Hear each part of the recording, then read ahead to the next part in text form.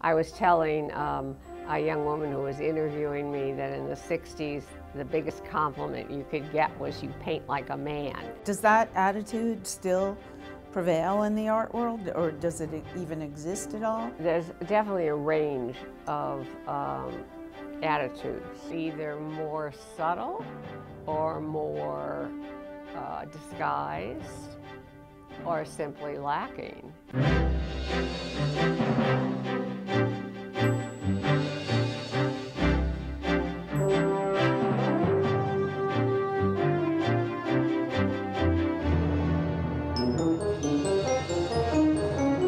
Hello, I'm Bonnie Urbay. Welcome to the Contrary. This week, we are honored to have artist Judy Chicago with us as part of our Women Thought Leaders series. Chicago is the woman behind the term feminist art. She's known for the art installation The Dinner Party, which is considered the first epic feminist artwork. It celebrates women's accomplishments throughout Western history, but that's only one of Chicago's artistic achievements. Judy Chicago, thank you for being here today. We really appreciate it. You are having what some might refer to as a revival right now. Tell me about it, please. Well, what I would say is I'm really, really busy. And this year is pretty incredible. For a very long time, The Dinner Party blocked out all the rest of my work. And even though I was very grateful for the attention it brought me, I used to say, I hope I'll live long enough to see the time when The Dinner Party begins to be understood as just one work in a large body of art.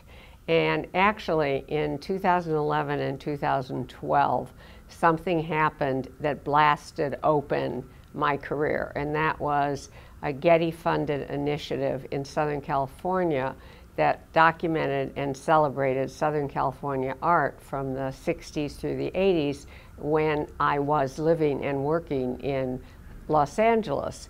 And at that time, LA was incredibly inhospitable to women artists.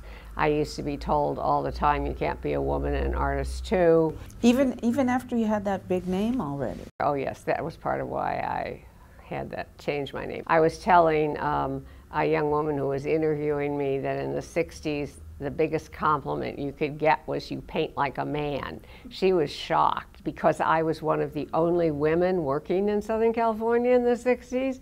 By the time of the Getty Pacific Standard Time, it was impossible not to include women. So I was in like 8 museum shows, I had 3 exhibitions, and it exposed people to all of my early work. And so then people started showing my early work, and since that time, the question I can see that has been happening is, okay, we now know what she did in her first decade. We know she did The Dinner Party in her second decade. She's got 5 decades of art making. Let's see what else she's done. So, and this year is just... Yeah, tell me about the 4 exhibitions. My husband and I did a piece at San Francisco Museum of Modern Art celebrating the first year anniversary of the museum's new building. And I have, over the course of my career, worked in fireworks and dry ice. And we built a big dry ice installation. And of course, dry ice sublimates or disappears. So in keeping with what we are witnessing, we built the word truth. And then over a period of 24 hours, just like what's happening here in Washington, the word disappeared. But it turned out... Now wait a second, you told me off camera before we started you didn't get involved with politics. Sometimes my work comments on political realities, some of my performance pieces, not so much my painting and sculpture, but my performance pieces. That was fun to do. Okay, so that was the end of April, and then not very long after that, we went to Liverpool, where they were celebrating the 50th anniversary of the Beatles' Sgt. Pepper album. And the city of Liverpool engaged with 13 institutions in the city for a citywide celebration. And each of the Institutions was assigned one of the 13 songs on the album. Tate Liverpool was given Fixing a Hole, and they commissioned me to do a huge mural on a grain silo.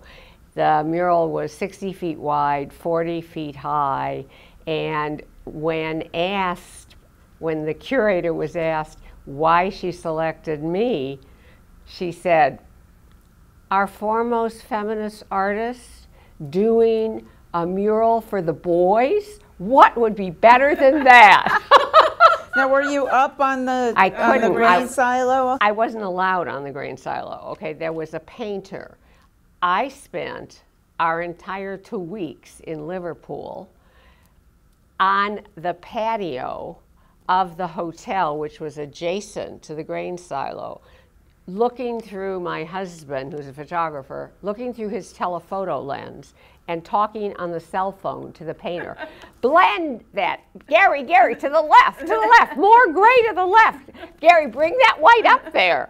It was a really challenging way to make art. Is it protected so that it's there for the ages? Now the mural is on the Beatles' Magical Mystery bus tour, and I hear the owner is thinking about keeping the mural up longer, which will give the painter an in perpetuity job to keep it looking good. Now on to the other installation. You have one here in DC. I had a show open at the National Museum of Women in the Arts, with which I've been associated for a very long time. And it's a companion show to an exhibition opening next month at Brooklyn. Both shows deal with the dinner party. At the Sackler Center. Yes. Here, we call the National Museum of Women in the Arts NEMWA, which is going to become the repository of my visual archive. They have opened an exhibition called Inside the Dinner Party Studio. They're showing a wonderful film by Johanna Dimitrakis called Right Out of History, The Making of Judy Chicago's Dinner Party. And they have a lot of documentary material and exhibition materials. And they have this one really great little installation of slides. Now, Jessica Silverman's show is called Pussies, Judy Chicago's Pussies, and it looks at the overlap in my work between images of female agency and my interest in cats. Well, at this show, what a surprise to see these slides of pictures we didn't even remember of the dinner party studio with all the cats that we had then. Mm-hmm. So that was great. And then next month, we'll be going to New York, where they're opening a major exhibition right adjacent to the dinner party called Roots of the Dinner Party, History in the Making, which will be the first major examination of my creative process. So I'm really excited about that. And there's going to be a big catalog for that being published by my New York gallery, Salon 94. So I'm really busy. You are super busy. Now, since the term was coined by you, after you, I'm not sure, feminist art, well, what is feminist art? I think it goes back to 1970 when I went from LA up to Fresno, California, and started the first feminist art program to help young women become artists without having to do what I had to do when I was in college and in graduate school and in my early days as a professional artist, which was like excise any hint of gender from my work because it was completely unacceptable. And I wanted to see if I could help young women become professional artists without having to do that. And I called that the Feminist Art Program. And also I was interested in creating a feminist art practice. It was my biographer, Gail Levin, who looked back, and she had determined that the first use of the term feminist art was in my journals from that period. Does that attitude still prevail in the art world, or does it even exist at all? You mean, does feminist art exist? That female artists have to excise themselves from their work? There's definitely a range of attitudes. There are some women who work openly, like I have an Instagram account and I get a lot of people following me, and I look at a lot of their work, and there are some unbelievable sites now, like Vagina China. I like that. Anyway, those women don't feel any need to excise anything. They just let it all hang out, and it's great to see. Then there are other women, and those are the ones who tend to be more successful in the art world, who are either more subtle or more disguised or simply lacking in terms of female-centered content. There's a range. Certainly the art world does not celebrate women-centered art the way it celebrates men. Women's auction prices are way lower than men's work. You know, as I always say, when asked about the importance of the National Museum of Women in the Arts, why do we need a National Museum of Women in the Arts? I say, as long as the Museum of Modern Art is really the Museum of Men's Art, with a few women and artists of color tacked on the edges, we need our own institutions like the National Museum of Women in the Arts, like the Elizabeth A. Sackler Center for Feminist Art. People don't realize how rare those are. When they did the 30-year gala at Nemours, I posted pictures from the gala. It was celebrating Wilhelmina Holiday, the founder. And I posted pictures from the gala, and I wrote in the caption, the National Museum of Women in the Arts, the only museum in the world dedicated to women. And I got an Instagram post back from Russia. And the woman said, really? The only one? Amazing. That is totally amazing. Now, you talked earlier about your performance art. Yeah. Clearly feminist artists created, they were the ones, you know, Yoko Ono among them, who created performance art. Are you still doing it? I did a lot of, as I said, dry ice and fireworks pieces when I was young. In those days, I could just buy colored smokes, and my friends and I could go out to the beach or to the desert, or imagine this, the national forest, and ignite fireworks, okay? I did that between 1968, I did 30 pieces between 1968 and 1974. The last piece I did was in Oakland as part of a Sculpture in the City show that the Oakland Museum did. I did a gigantic butterfly form on the shores of Lake Merritt. For a variety of reasons, I had to stop doing those then. But when Pacific Standard Time happened, they had a performance festival, and a lot of artists from my generation were asked to duplicate pieces they had done in the 60s and 70s, but I didn't want to do that. I instead kind of picked up where I left off, and for my 75th birthday, there were exhibitions all around the country, including one at the Brooklyn Museum, and I did this huge butterfly in Prospect Park that 12,000 people saw, and at the end of the piece, they all sang happy birthday to me. Was that not wonderful? What a way to turn 75, right? When I turn 80, there's going to be a major exhibition here at the National Museum of Women in the Arts. And what's that? And are you going to do fireworks? No, I'm not going to do fireworks. There's going to be a major monograph released. The project I just finished, it's a major project I spent 5 years on. It's glass, porcelain, and bronze, will be premiered here. Tell me what that is going to look like. It's called The End, a meditation on death and extinction. And I hope that will help people both grapple with their own mortality in ways that particularly here is really avoided, but more important, confront what we're doing to the planet and other creatures. Do you think your art has had political impact? I speak in terms of, for example, moving women forward. Well, the dinner party was seen by 1 million people in its original exhibition tour that went to 16 venues in 6 countries on 3 continents.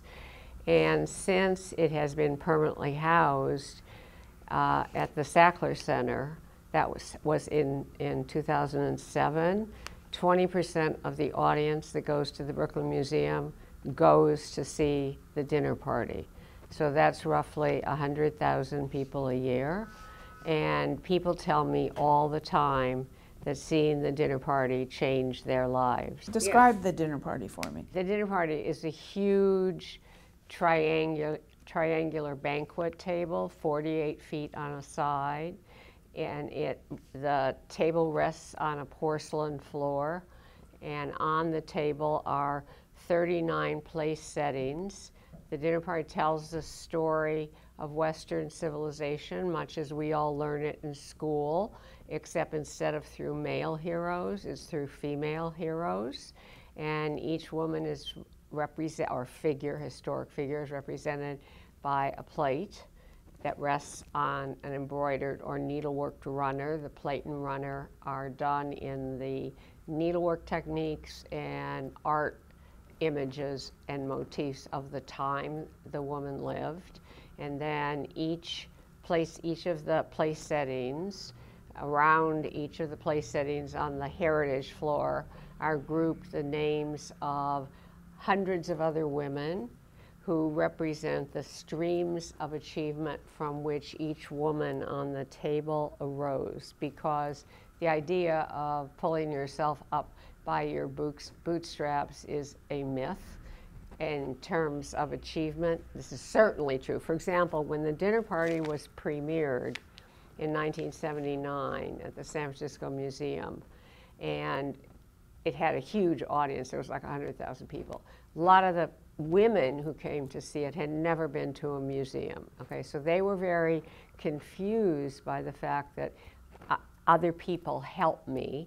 And how did they know that? Because I acknowledged every single person who worked on the dinner party. Because that's a lot of different skills an artist would need. Yes, but instead of appreciating that I was acknowledging all these people, they somehow got it in their head that I took advantage of them. And you know why?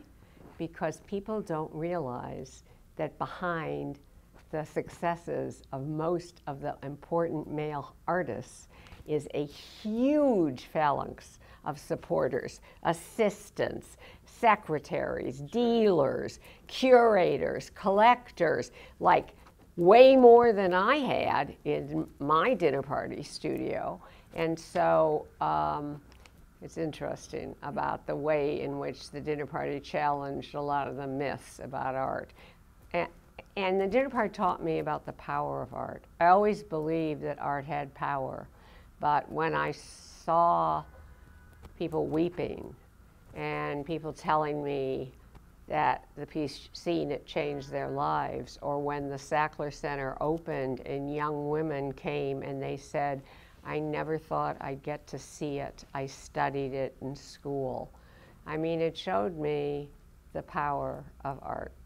And what is going on with feminist art and young women today? It's spread all around the world. It's spread all around the world. You know, like there's a woman artist in Japan who got into all this trouble because she made a vaginal canoe and she got arrested for obscenity. I mean, a lot of the same fights that went on here, you know, around Karen Finley's work, and I don't know, there are people in the audience who probably don't remember this in the 90s, all of the arguments in Congress around obscene art, you know, that of course targeted women and artists of color and everybody who didn't fit in. Oh, are you talking about like Robert Mapplethorpe? Yes. And I'm thinking, you know, and now we're watching a recurrence of that. And sadly, one of the things I've been saying is that the story the dinner party recounts of erasure of women's achievements and the pushing back when women came forward. For example, how every child in America does not learn about the suffrage movement of the 19th century, which changed the lives of most women in America. Do we study that in school except in women's studies? Why doesn't everybody study that? Because there keeps being this pushing back, and we're watching it now again today, you know, and I know one of the things you've kind of been asking me is about political issues. But I never wanted to make art that was tied to particular political periods, because I wanted to make art that would transcend its period. That's amazing. Now tell me, how did you do your research on for the dinner party in terms of listing the names of women who had achieved things where they weren't written down at the time of Boudicca? How did you find the names of women in ancient history? Yeah, well, first of all, one of the things this show, Roots of the Dinner Party, is going to teach people is about my practice as an artist, which usually starts in research. You know, I've done a whole series of major projects: the Dinner Party, the Birth Project, the Holocaust Project with my husband, Resolutions, A Stitch in Time. For each one of those projects, I started in research. And for example, when I did a series called Power Play in the 1980s, it's going to be shown in New York at my New York Gallery, Salon 94, in January. It's an examination of the construct of masculinity, and this is before gender studies, before queer theory. And so when I went to the library and looked up gender as the first step in looking at the construction of masculinity, the only books that came up were about women, as if only women have gender. So when I started the dinner party, I had already been researching for myself women's history. At that time, the prevailing idea was that women didn't have a history. But I was having all these problems as a young woman artist and decided to look back in history to see if women before me had encountered any of the same challenges and what they did to overcome them. They were written out of history for the most part, right? They were written out of history, but they could be found. But this is how, once I got to the point in the development of the dinner party that I needed help, it was like bigger than what I could do by myself. And I started to assemble a research team. We really had to train the researchers, because this is what would happen when they'd go to look for somebody. They would, in a book, it would say about her husband, her brother, her sons, and she was an astronomer. So what we had to do was say, forget the husband, the brothers, and the sons, write down on a card, she was an astronomer. And so by going through the books and extracting these little tidbits of information, we were able to assemble profiles of 3,000 women. I wanted a huge compendium so we could choose who would be the best role models for the future, from whom could we learn the most, and then the 999 women who we ended up choosing became the names on the heritage floor. How long do you think women will have to struggle, women artists in particular, because that's what you are, but will have to struggle with these gender-imposed boundaries? Until the end of patriarchy. When do you think that will happen? You're the The one thing I don't have is a crystal ball. Okay. Well, thank you so much, Judy. That's it for this edition of To the Contrary. Please follow me on Twitter and visit our website, pbs.org/tothecontrary. And whether you agree or think to the contrary, see you next week.